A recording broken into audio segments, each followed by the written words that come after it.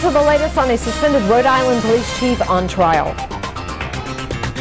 North Providence Police Chief John Whiting is accused of stealing hundreds of dollars from a stripper. And today, he took the stand in his own defense, giving a vastly different account of what he claims happened that day. Eyewitness News reporter Catherine Sotnick joins us in studio with new details.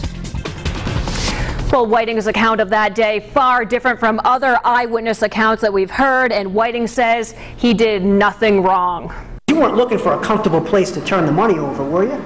The prosecution questioned suspended North Providence Police Chief Colonel John Whiting, asking Whiting why he put the cash in his pocket and left other evidence behind in the SUV. Did you put that phone in your pocket for some? No, I never seized the phone. Money I was concerned about. I took the money to secure it in my pocket.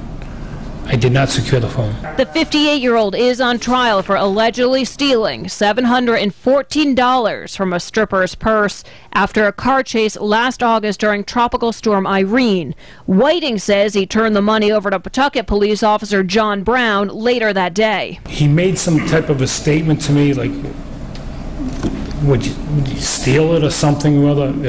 Because it was, as I said, I was going to give you money that I seized. He said, what is this? What, is it stolen, or did you steal it? I said, steal it.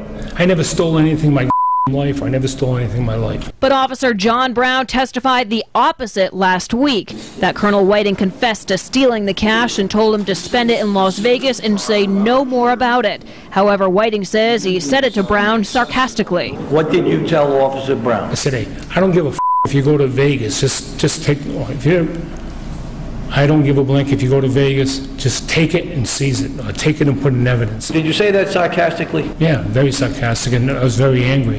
And did you literally mean go to Vegas? Absolutely not. And Whiting will be back on the stand on Tuesday morning. I'm Catherine Sotnick, Eyewitness News.